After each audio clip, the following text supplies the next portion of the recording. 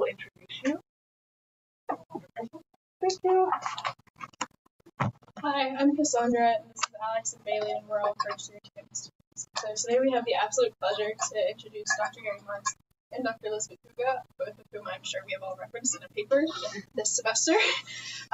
Dr. Gary Marks is a Burton Craig Professor of Political Science at UNC Chapel Hill and a research professor at the Robert Schuman Center for Advanced Studies at the European University Institute in Florence, Italy.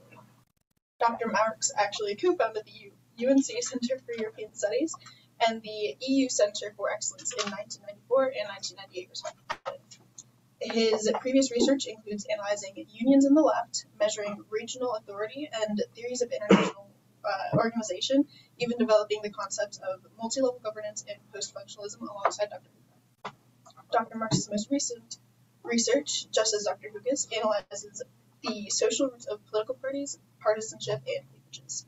From 2021 to 2025, Dr. Marks and Professor Hooghe are conducting research on political polarization in Western European societies, and at both the EUI and UNC. Every other year they go back and forth between EUI and UNC, so we are all very, very lucky to have them here this year. Yes, so I have the pleasure of introducing Dr. Liesbet Hooghe. So for her education, she went to KU Leuven for her bachelor's and her PhD, and she's held numerous fellowships in political science and has received a lot of awards as well. And of course, as we all know, she's contributed significantly to the political science discourse. And then a little interesting fact about it, I noticed that 40,777 other publications have cited her work. So just to give the numbers. You didn't read them all, did you? No. But as Cass said, they do alternate between this university at Chapel Hill and the university in Florence. So yeah. Yeah, some fun facts. Both Dr. Marks and Dr. Hooghe enjoy watching the Borkin series. Dr. Marks is a very avid online chess player, but no distractions at all.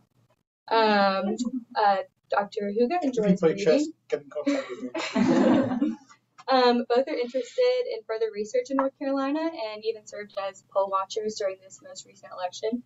Like we've talked about, they conduct research in Florence often and love living there and eating the food, especially. When I asked them what advice they would offer the current master's students, Dr. Marks said to invest in doing what you love, and if that is your comparative advantage, really focus on that topic, because a career that you're truly interested in will fulfill you and allow you to be productive and contribute what you're best at. And Dr. Hooghe had similar advice, and she said that to find out what makes you tick and then find out what experiences will help you excel in this area. So thank you very much for being here. We're very excited to hear what you guys have to talk about today.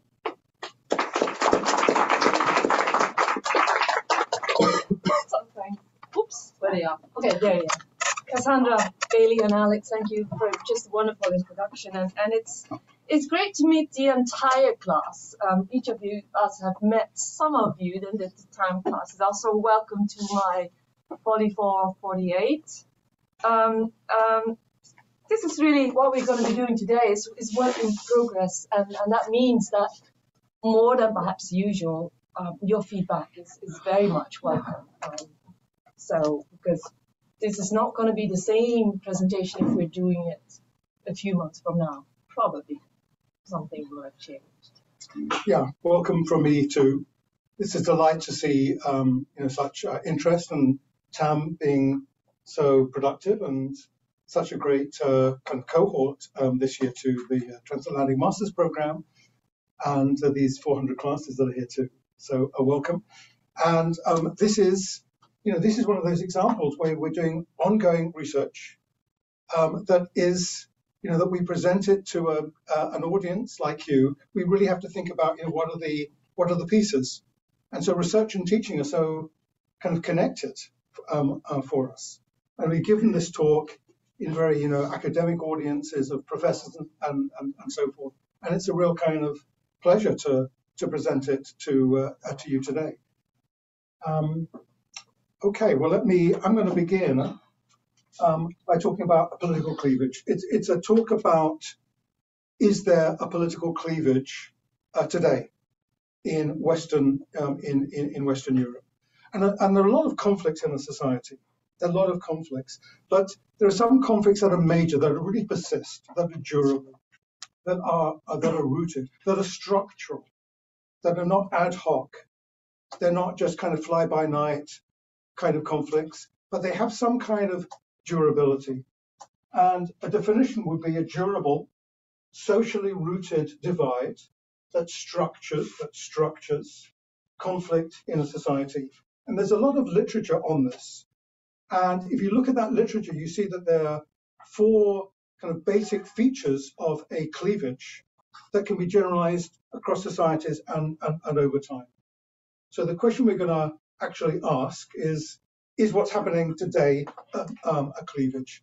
And let me talk about very briefly what these basic features are. The first is that a cleavage arises in an exogenous shock.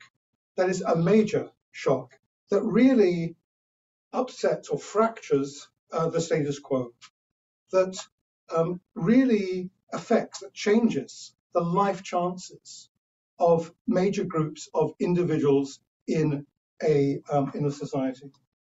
And so we're talking about something that's like, what would those exogenous shocks be? Well, the creation and deepening centralization of national states. That's something one might take for granted, but it's a major exogenous shock in the context of European history. The Reformation, the Industrial Revolution, something of that magnitude. And what then might happen is that those individuals who are affected, who are negatively affected, the losers, or people who feel that they're losing in some fundamental way, may develop a kind of an opposition, grievances.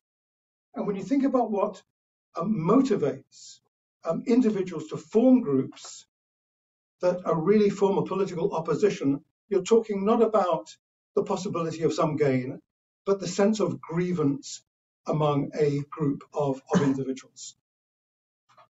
Thirdly, and absolutely kind of crucially, that these grievances are socially rooted. What does that mean?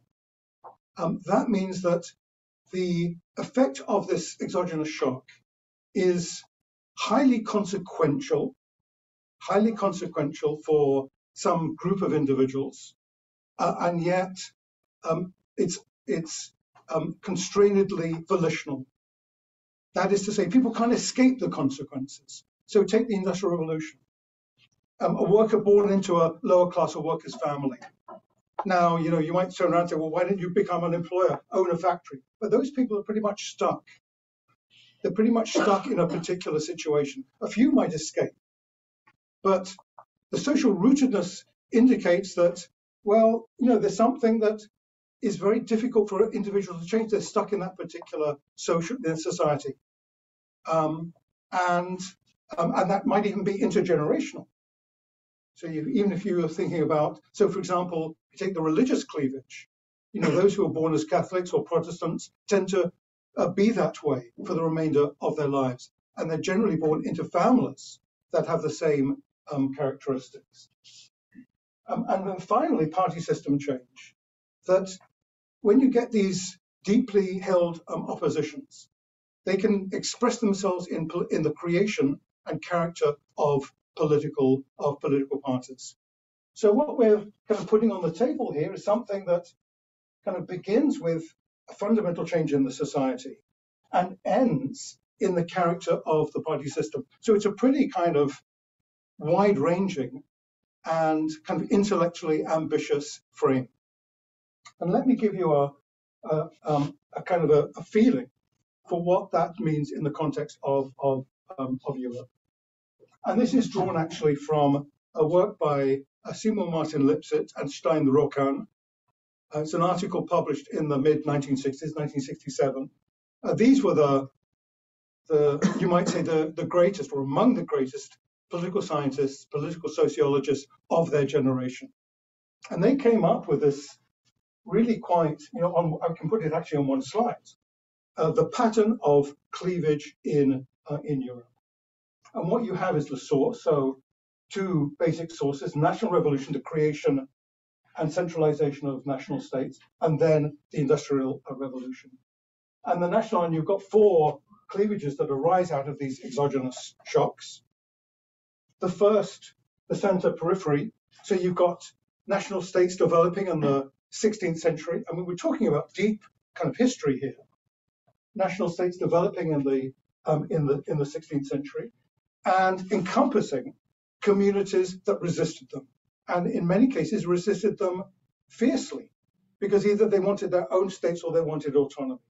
Wales and Scotland in Britain, the Catalonia and the Basque Country in Spain, and coming out of that, regional separatist parties like the CIU or the Scottish Nationalist Party and Plaid Cymru in Wales.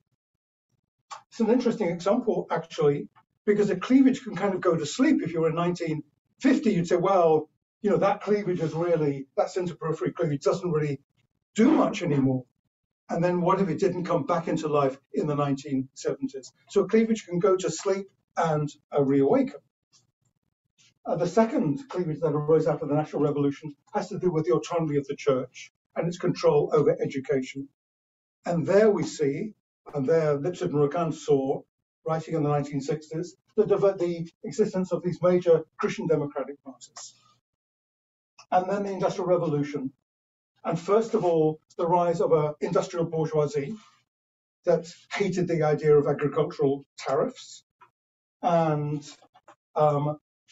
wanted to preserve their control of the political system, didn't want to give the rising middle classes the vote, vis-a-vis, though, that industrial bourgeoisie expressed in liberal parties, the landed elites were expressed in conservative parties, and though that industrial bourgeoisie wanted lower tariffs for agricultural products. They wanted a kind of a place in the political sun. They wanted certain basic freedoms and the creation of liberal parties. Basically, an urban-rural, the industrial bourgeoisie being urban, and the agricultural elites, these landed magnates, based in rural areas.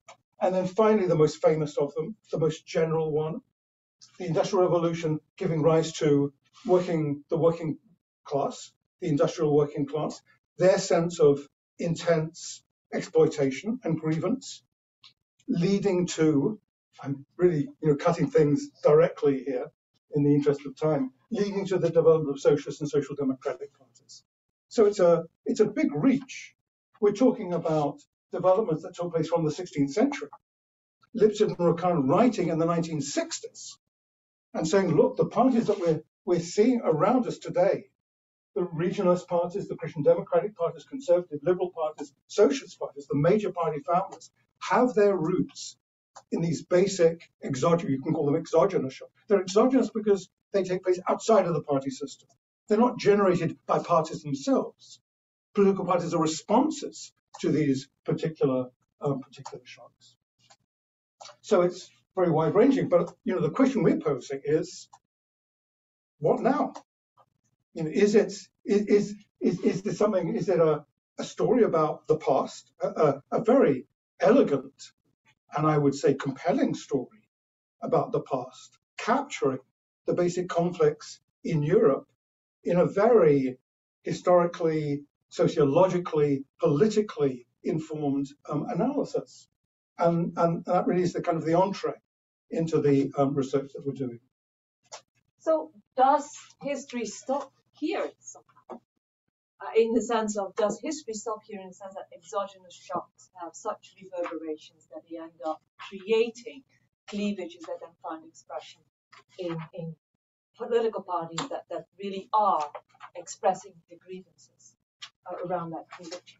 And one could make an argument, yes, that history stops here or has stopped there. And people have done this, and it's called de-alignment. That is that actually at the very time that Liesbet and recast were writing in the mid-1960s, it seemed as if some of the bases that underlie these cleavages became undone, became unmoored. There was growing secularism. The people just didn't go to church anymore to the same degree.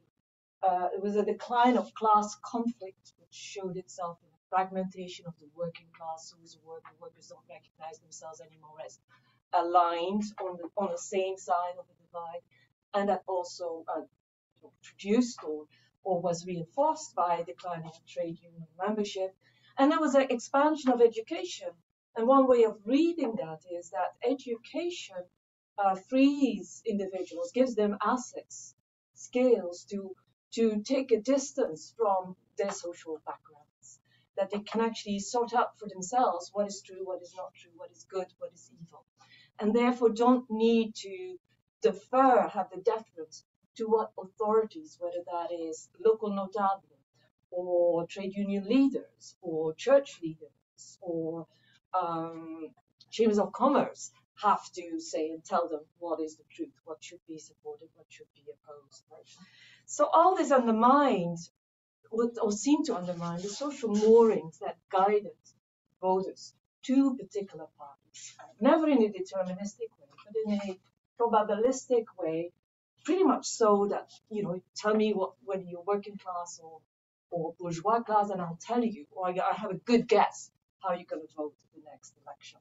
And that the idea was that, one might expect that over time, political party preferences were going to be more a matter of individual taste, of what an individual thought of particular issues, the quality of candidates, economic cycles, government performance, and so forth, rather than individuals' personal backgrounds, how they fit in particular social groups. But there is another reading of history, and that's the next slide. And it's the one we want to lay out here, and that is that perhaps history didn't stop. Perhaps there is a new exogenous shock that is powerful enough to shake up party politics, and that's the key of a cleavage approach then, resort at least parts of society's social groups around certain political parties. That new exogenous shock is called the information revolution. Essentially a transformation in the economy that began sometimes in the 1960s, around the 1960s, referring to the vital role of information or knowledge in motivating economic production. And it's revolutionary because it's based on non-linear advances, breakthroughs, technological breakthroughs, essentially the invention of the computer. That is, in non-physical terms, the ability to transform information knowledge into bite size, turn it into a 0 to 1. Those are the bytes essentially, which massively reduce the economies of scale for producing information, storing information, transferring information. And that is the key that shifted the focus in economic production from producing goods, tangible things, to producing knowledge, information, much more intangible things. So it's a logic, it's a exogenous shock that transformed. I mean, and people didn't see it in the 1960s, right? But I'm asking you for a second to imagine a world without computers. None of you has this. In fact, this is not going to be here. You've got to work with some projector. You can't imagine. Or we can, because we were born in a world without computers, right? 25 years ago, when I began teaching here at UNC, I wasn't using PowerPoint because it hadn't been invented. I was using slides. That was the vanguard. That was the most advanced things you could possibly have. Just these plastic slides that you put on a projector. You could write on that, so they had some flexibility to them. That's probably a little bit greater than PowerPoint. So, but imagine you don't have any of this, and then imagine how this world would look like. That world did exist a few decades ago. So, but that has enormous implications. I'm getting to the education. So the assets that really sorted groups on one side or the other side around the class cleavage as a result of the Industrial Revolution, where do you own capital or do you own labor? Those were the assets that would sort you in a particular life, on a particular life path. Very difficult to escape. The asset that now is decisive, we argue, is education.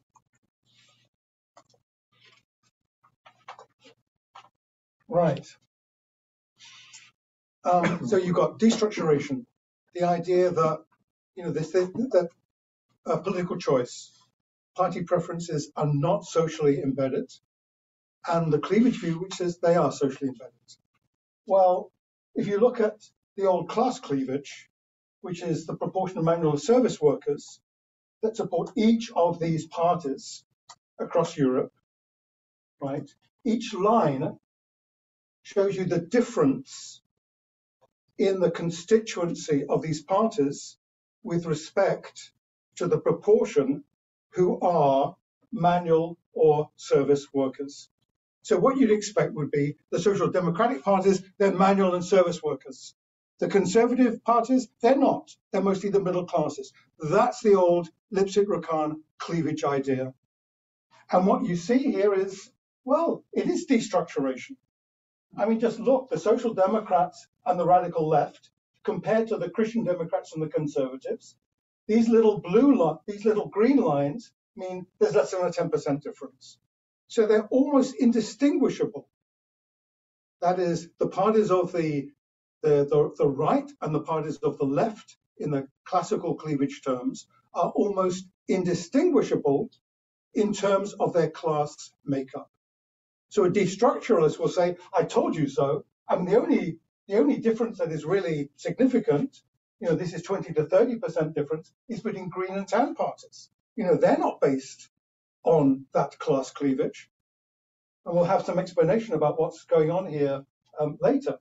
But the definitive thing that you pick up from this is that when you look at the social bases of these party families, Christian Democrat conservative, Social Democrat radical left, there's almost no difference in their social basis. Destructuration. So Professor Hooghe, Liesbet was saying a second ago, look, if you, in the olden days, say the 1960s, if you knew whether a person was working class or middle class, you'd know how they voted. That was the cleavage approach. You're a worker, you vote for the Social Democrats, the socialists, or the radical left. If you're middle class, you vote for the party on the right. No longer. So it's true, a cleavage can lose its bite. But, the astonishing thing, and the thing I want to turn next to, is education. Whether an individual in one of these parties has post-secondary, normally tertiary, education. And there is a dramatic contrast between the green and the tan parties. The green parties, that is the parties that have arisen on the environment, on alternative lifestyles, who are educated on the information cleavage, and tan parties, traditional authoritarian nationalist parties, these nationalist right-wing populist parties. And there you see this black line joining them. And so the mean for all of the individuals who support these parties, 34% of them have post-secondary education. And what is the difference? Well, the Greens are plus 21%. They are 55%. So 55% of those who vote Green in Europe in this period, these are the Green voters. 55% of them have post-secondary education. What about the populist nationalist parties, the tan parties? Well, they are minus 12. So minus 12, 22, barely more than 1 in 5 of those supporters of these tan parties have post-secondary education. That's what you expect in a socially rooted cleavage. So if I know, let me make a guess. You are tertiary educated. I'm not going to ask you to raise your hand if you vote for a tan party. I will not do that. But I don't think that many of you would be voting for Of course, in the United States, you've just got two parties. So what we're talking about here European societies with PR, proportional representation. What does that mean? Well, what it means for a cleavage theory is pretty straightforward. A cleavage theory says you've got this exogenous shock, you've got these grievances, you've got this opposition, you have the social bases, and you've got distinct parties. And you have distinct parties because in a PR system, you can get distinct parties. You can get parties that are distinctly green and distinctly tan. In a plurality electoral system like the United States, all the action is within the party. It's within the party. And so what you're talking about is how does the Republican Party relate to this? How does the Democratic Party relate to this? And generally speaking, what you find is that these tan voters would operate today within the Republican Party. And actually they're a major share of it. And these potentially green voters in Europe, if you're a green voter in Europe, you come to America, the chances are you'd vote for the Democratic Party. But in Europe, it's just very clear because you have these PR systems. So higher educated people tend to vote green, lower educated people tend to vote tan. That's the bottom line. But I think we can go further. We can actually also, and we should, look at the substance of education. That is the subject that people study or the field. Also because, I think first because it tells us a lot more than what we know about the level of education, but also because it's a segue in understanding why education seems such a powerful marker and the connection with the information revolution. And the core of the argument here is that educational fields represent distinctive mindsets, combine different sets of knowledge, resources, skills, different ways of thinking, that then also have political implications, or that bias individuals with those mindsets to like or dislike different types of parties. So that's the crux of the argument. And let me just unpack that a bit. And let me connect that with the information revolution to the extent I can. And you might have something come in if you like there. And the information revolution is two things for education. The first one we've already said, and that is the educational expansion. And it's been really, really dramatic. When we were born, which is just a few years ago, decades ago, the proportion of people who went to tertiary education, who actually went on post-high school, was very small. In Europe, I've got the numbers here. The proportion of tertiary educated rose from 1.9% in 1950. If you were to hold a survey in 1950, 1.9% of your respondents would have said tertiary education. To hold the same survey, in 2010, 18.7% would be 18.7% say, I've completed tertiary education. Among the younger generations there, it would be close to 50%, 40-50% nowadays. That's massive. In some of the people around the table's lifetime, this has happened. Right. So that's the first. It's the best known. But the second is that the information revolution diversified educational fields. And as a result of that, or more important than the diversification almost, it sort of created a rising class, a growing class of people with a particular set of that specialized in a particular set of educational fields. Fields that are distant, remote, removed, and even critical of the old economy, the industrial capitalist economy. I'm just mentioning scientists studying science, studying math, studying philosophy, social and behavioral sciences, social care, personal care, teaching, the connections with, stepping in the industrial capitalist world are not absent, and not entirely absent, but they're remote, they're distant. And underneath that is I think, something that I want to bring out, that the shift from an industrial society to a knowledge society just lays bare how different the logics, the way of thinking are in each of these. So in industrial society, the logic of industrial capitalism is very much focused on the production of goods, and particularly private goods that you sell and buy in the market. They're physical things, they're cars, they're furniture, they're products like vegetables or meat and that type of thing. It's emphasizing very often the value of producing more in order to gain more benefit. Economic development is economic growth, and that's the production of more goods. And that connected with that is market consumerism as a beneficial thing, as something that is valued. And there is the primacy of profit, of market, of competition. That's a logic, a predominant logic that has, been the engine of industrial capitalism, industrial societies. The knowledge society is different. The core is information, the production of information, and the dissemination of information. And information is essentially a public good, not a private good, that is also not physical. It's more intangible, so non-physicality. And because it's a public good, there are much greater functional reasons for why governments would be interested in investing in the production of information, which is essentially the investment in education and in research.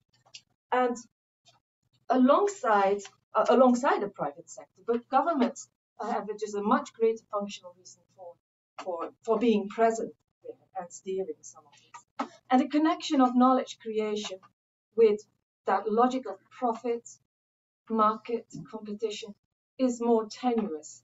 The knowledge for knowledge is something that is valued as an of itself, and the immediate commercial benefit is somewhat more distant.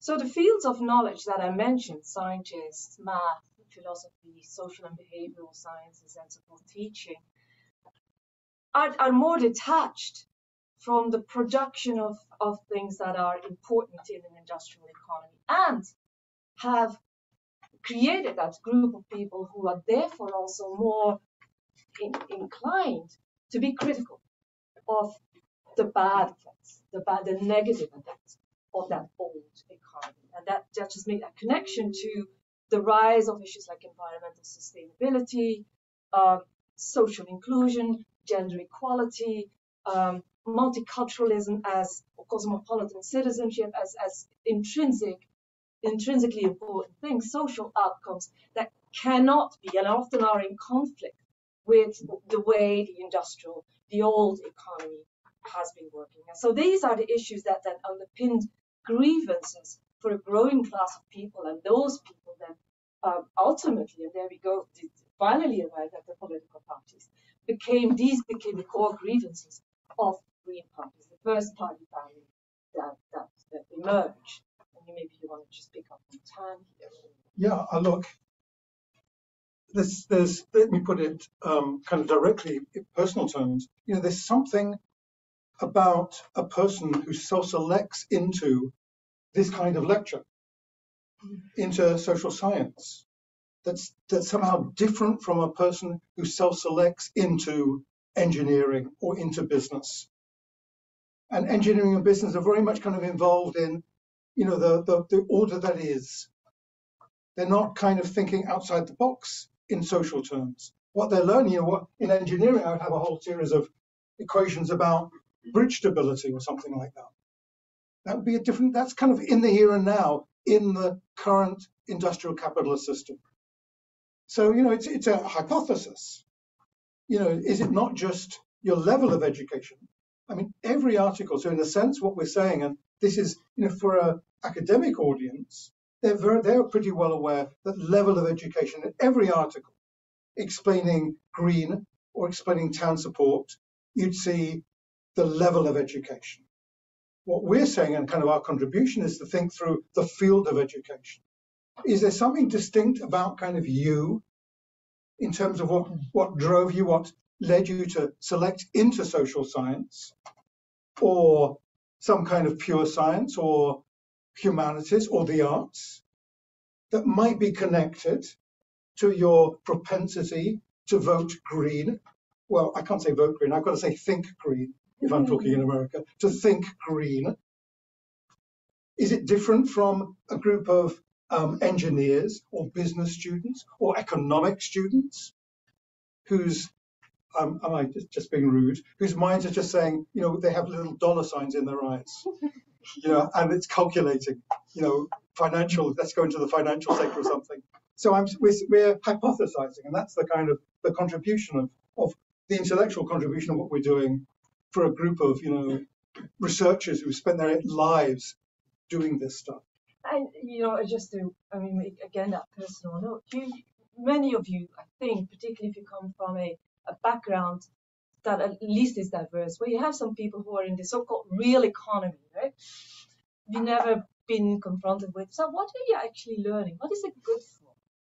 And that is exactly, the intangibility of knowledge creation, of producing and acquiring the skills of creating knowledge that may not have immediate commercial benefits. Yeah. And so you may think, you see, green parties are about not individual goods. They're not about material goods. They're kind of skeptical of the consumer society. It's kind of a way of thinking about the public goods that we need to have a reproducible and sufficiently diverse environment. And that's a different kind of way of thinking. It's not a way of thinking about the stuff of matter and fitting into an industrial capitalist society. So, and then you take the theory, the argument we're kind of advancing a step forward, and then you reconsider, you look again, you look with different eyes at things we know about green versus tan. We know that women are more likely to vote green and men are more likely to vote tan, so-called gender gap. And we know that certain occupations are more likely to vote green, social, cultural professionals, and other occupations are more likely to vote tan, production workers, service workers. Field gives you a segue in why that may be the case. Okay, so that's the kind of the theoretical setup. Now we're going to give you the data. Pictures. The pictures. Around 3 hypotheses. Field of education is robustly associated with green and tan voting, so it really makes a difference. That's the hypothesis. Field of education explains occupation. It's not just the nature of the occupation, but somehow the field nature of the occupation. And field lies behind gender. Those are things that, if you've spent your life doing this stuff, should be a bit surprising for you. So to do that, we need 2 things. We need data on field of study, and it's amazingly difficult to get by because it's very rare that in surveys that question is asked. It's usually how long have you studied or what's the level of the level at which your highest degree. But we need more, and so we actually have European social survey data. It's kind of the what is it called? The Mercedes? No, it's the Rolls Royce. The Rolls Royce, sorry, the Rolls Royce of surveys, which asks these questions for 3 of its waves and then stops, which is very bad.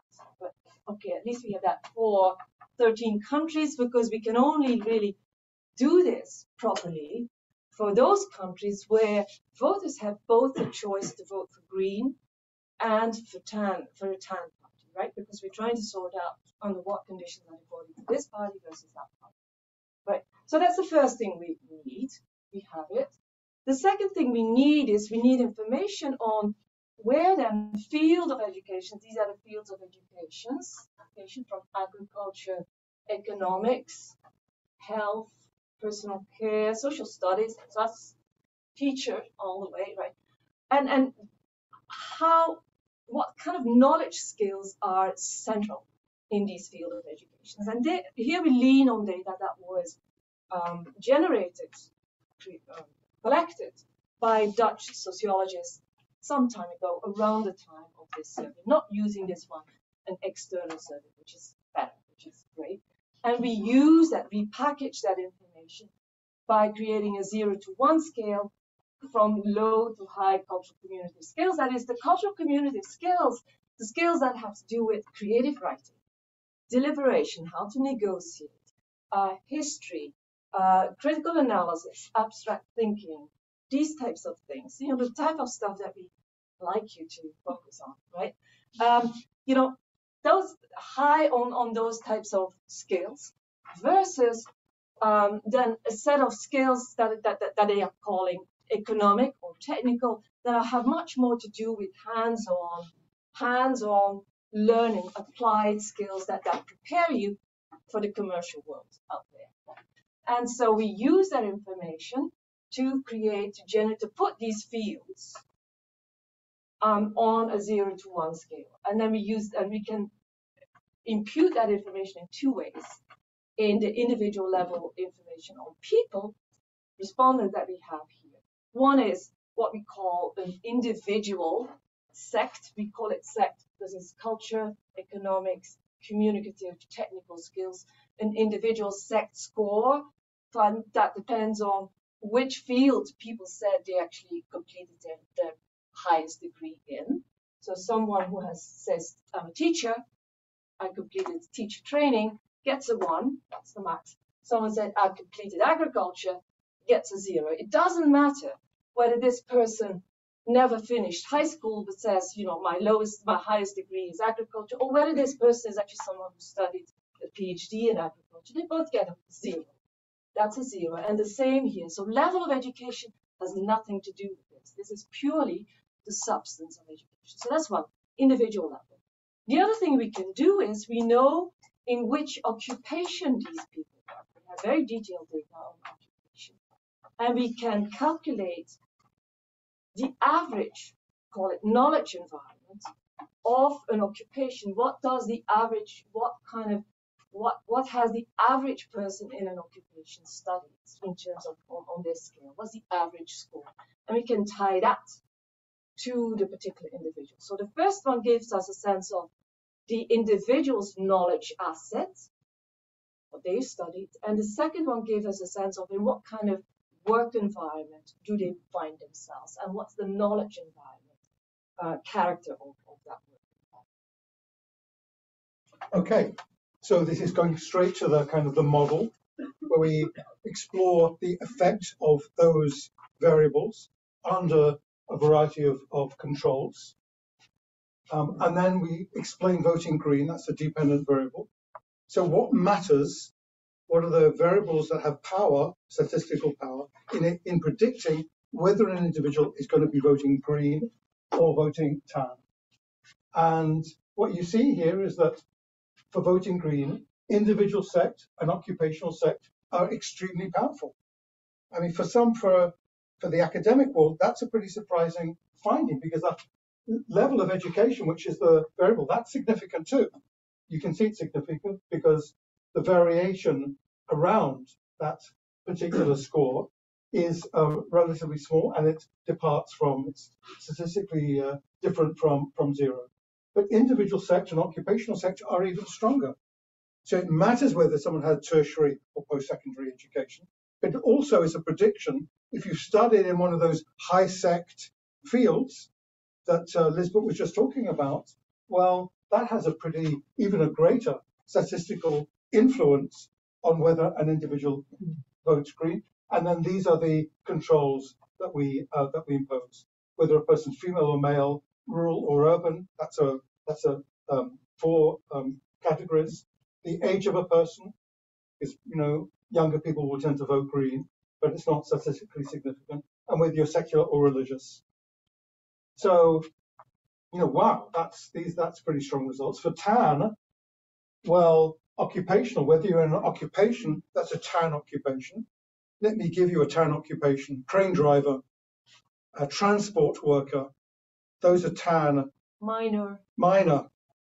Oil worker, hard rock miner, those kinds of things. Those are particularly tan occupations. But also engineer. Engineer, yes. Economist.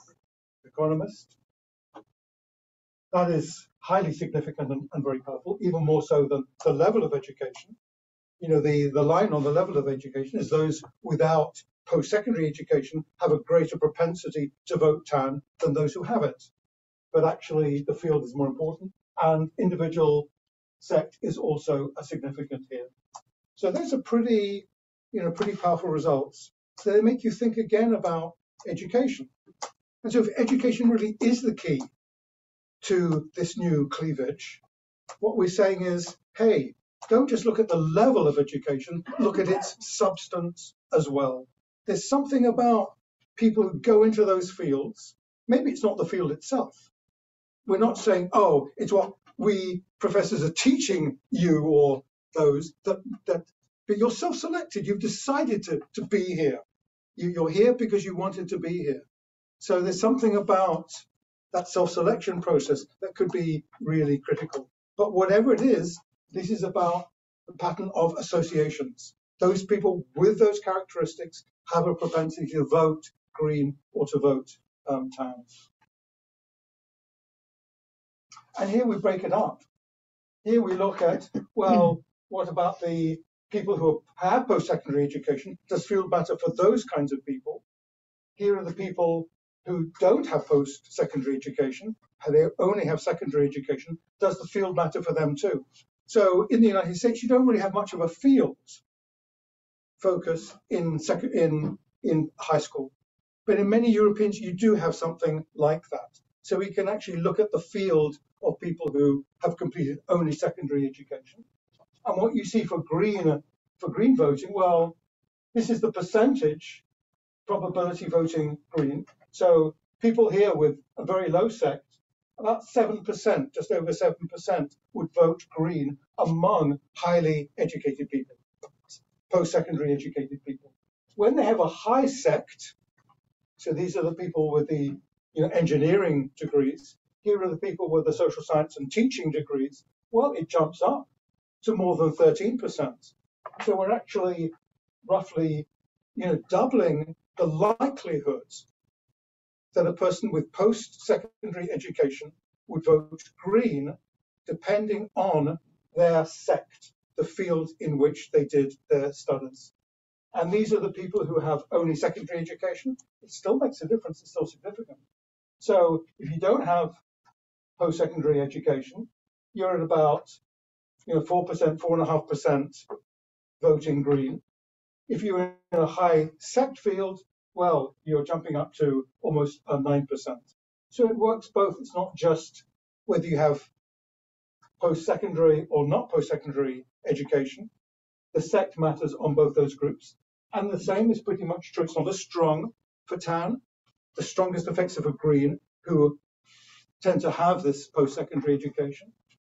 In the TAN, well, look, as you move up through sect into the social science and teaching fields, your probability of voting TAN diminishes. Here, at low sect, well, we're talking, this is the people who don't have secondary education. Obviously, it's higher for TAN. That's the gap. That's the level of education gap. But the sect gap is the slope of that relationship. And here it's above 10%, and here it's around 10%. And for those who have post-secondary education, you're talking about 5% declining with high sect to around 3%. So it matters. Field matters whether or not you have post-secondary education for both green voting especially, but also for TAN voting. So what does field of education say about the fact that particular occupations tend to vote green and other occupations tend to vote TAN? And actually it says quite a lot. I want to see this. What we've done here is using that occupational sector that I said. So it actually situating an individual in the work environment, so the character of the knowledge environment of someone.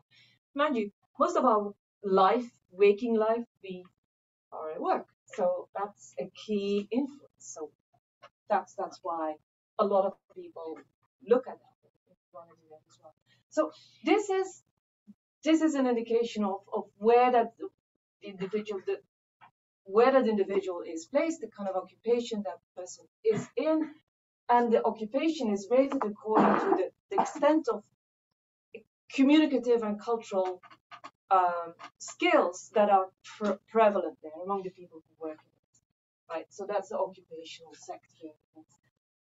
That is related to the likelihood that people in that occupation are going to vote either green or tan on this side.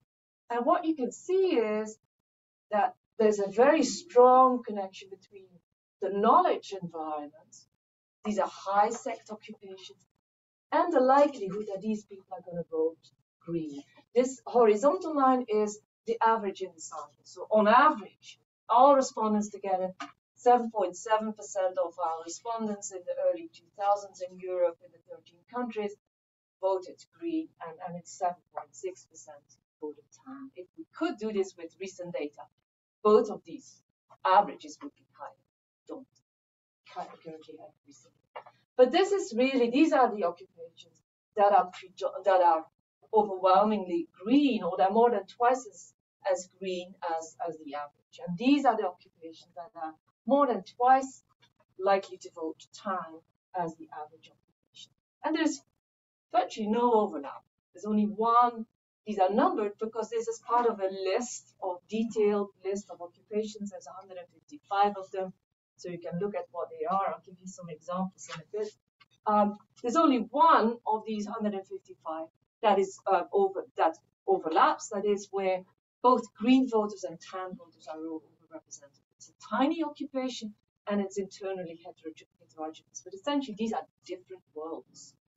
And so here, to give you a sense of who these are teachers, various types of teachers, from primary teachers to university teachers, social workers, artists, writers, handicraft workers, artisans, handicraft workers, sports professionals, librarians, social scientists, life science scientists, nearly all high sectors, you can see, the upper boundaries of the high sector. Tan occupations here are often semi-skilled, working with heavy machine tools, as you mentioned, miners, construction workers, machine operators, vehicle drivers, taxi drivers would be there, engineers, crop or animal producers. They're here, low sect.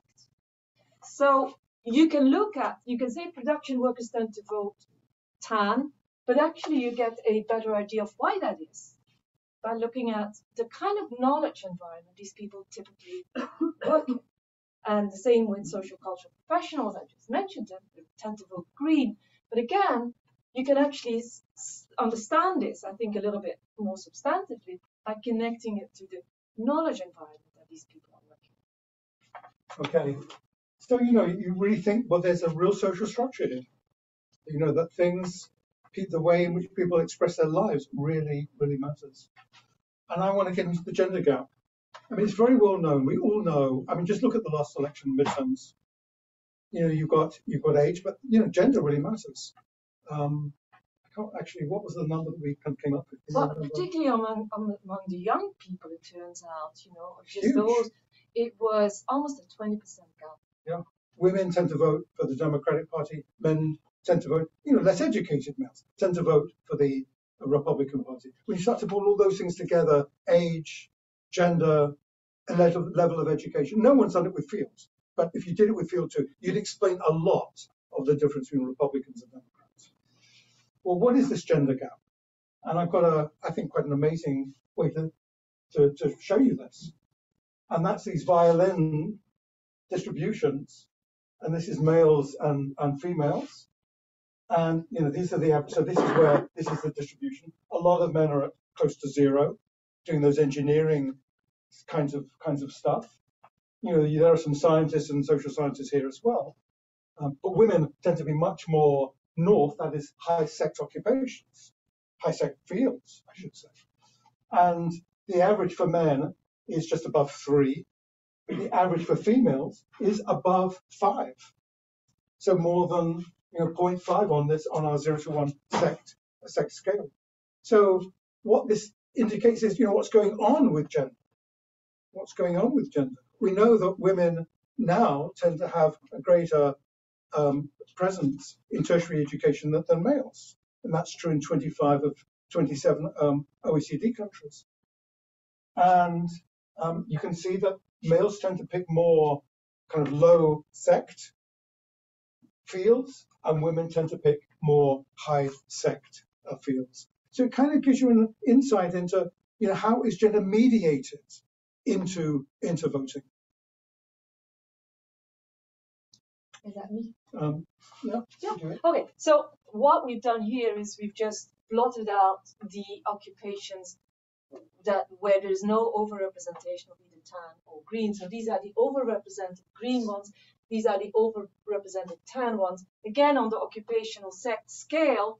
And here is then the proportion of women in those occupations.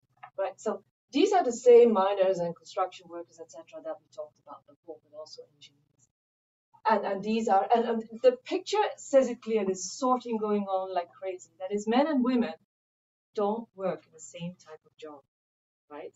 Here, the average proportion of women in the least overrepresented, the yellow, tan occupations, is 9%. The average percentage of women, average, of course, this variation, is 69%. Isn't that amazing? I mean, this is just, normally with this kind of data, everything's fuzzy. I mean, just look how crystal clear this is. I mean, I've worked as an undergraduate right down here. I was loading big vats of glue. This was enormously heavy. And there were it was all male.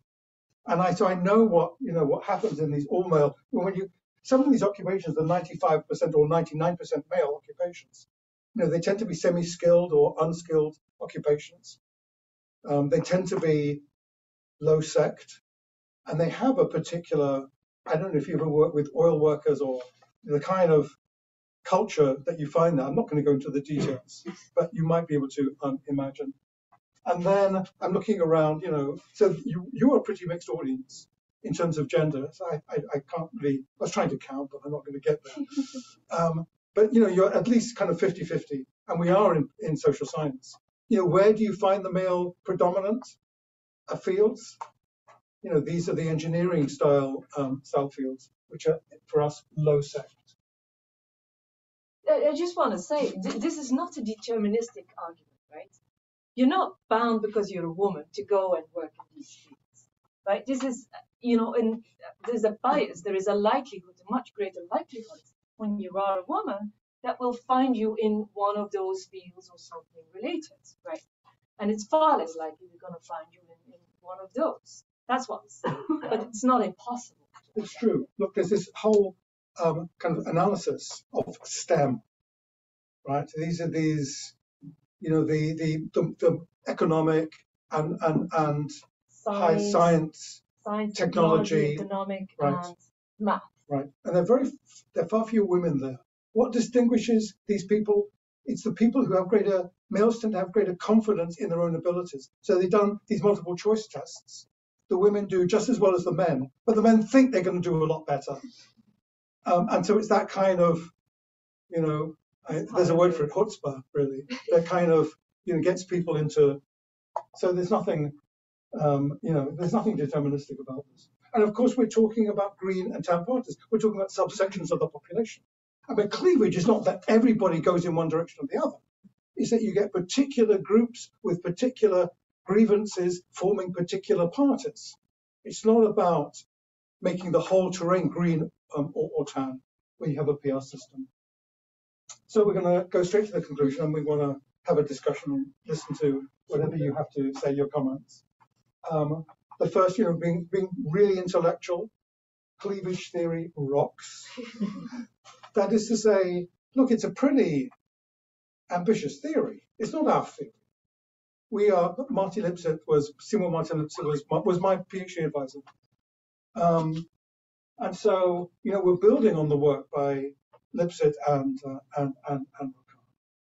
And yeah, sure, a lot is destructured.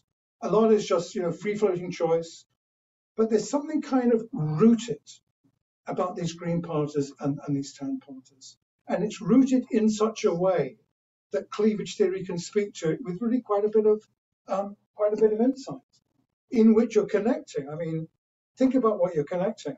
I mean, what Liesbet and Recast were doing, they were connecting a change that happened 500 years ago. half a millennium ago to parties that were existing around them in their world. I mean, that, you've got distal causal theory. Distal means great distance. That's distal theory.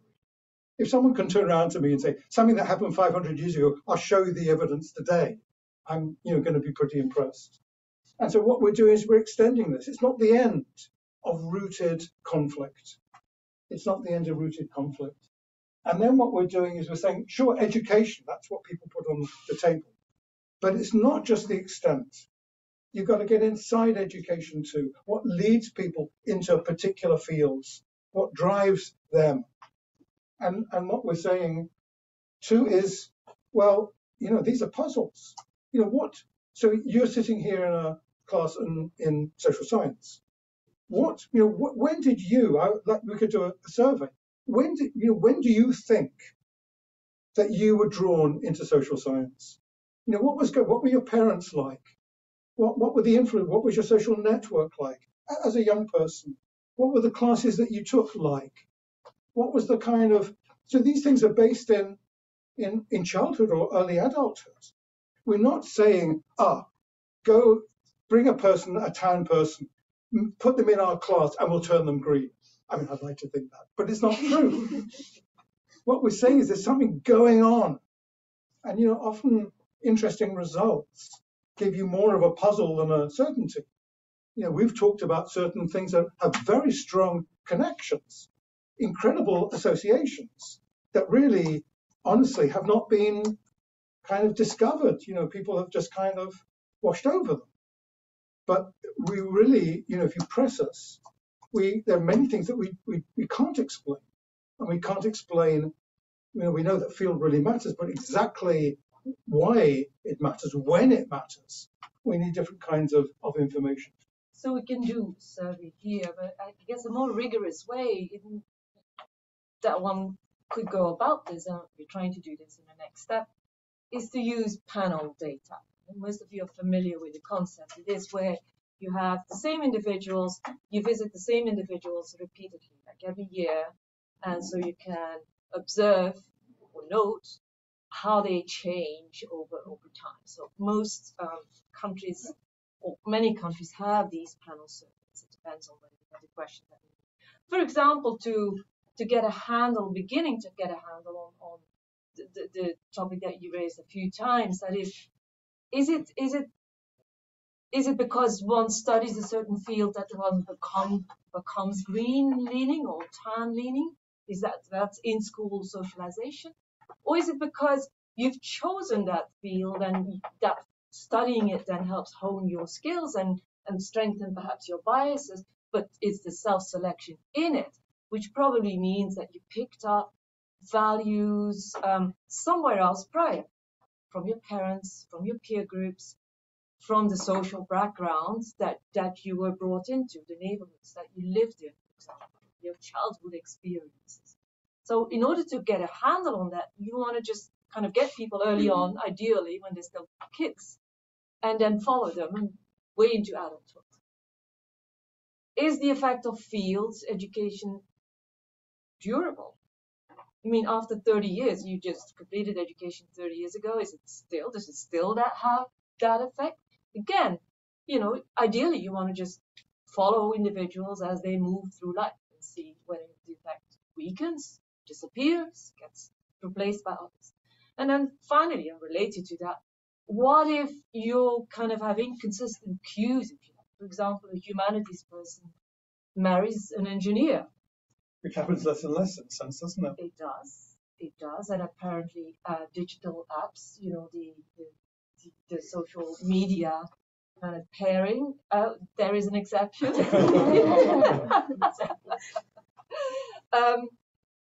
Has enhanced that as well. People tend to select more people with similar knowledge backgrounds, I would say, not necessarily the same occupation.